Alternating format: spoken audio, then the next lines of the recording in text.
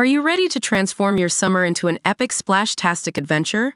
Say goodbye to wasteful, single-use water balloons and hello to the ultimate in reusable, eco-friendly fun with reusable water balloons. Check out the link in the video description to get yours on Amazon today. Otherwise uninterested Democratic North Carolinian voters are now feeling a jolt of enthusiasm to head to the polls in November, in the days after Kamala Harris entered the presidential race.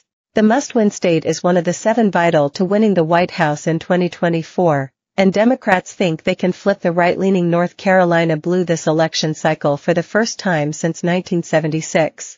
After President Joe Biden ended his re-election bid on Sunday and endorsed Vice President Harris, the North Carolina Democratic Party saw its volunteer force increase by 20%, the campaign told DailyMail.com.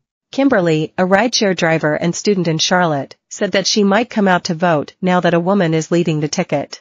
"I wasn't voting for Joe or the other guy," the 36-year-old told DailyMail.com on Wednesday.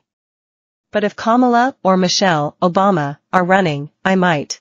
The country needs to be nurtured back together. And women are nurturing," she added.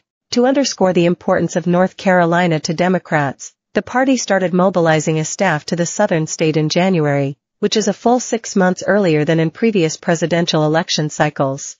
Additionally, the campaign pointed to the fact that their 18 offices in North Carolina plan to increase their staff of 100 by double in the next 2 weeks.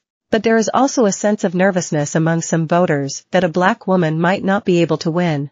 "For most of the people I know, we were a little anxious when the announcement first came out," Charlotte area voter Lakeisha Womack, 46, told DailyMail.com. "Combining black and woman into one person, it was like, how is the country going to react?" The chief strategy officer for a business education and lending service, Womack, said she's more nervous having Harris on the ticket. "I felt pretty confident that people would vote for President Biden, even if they didn't like it, just because I think a lot of people knew what was at stake," she said.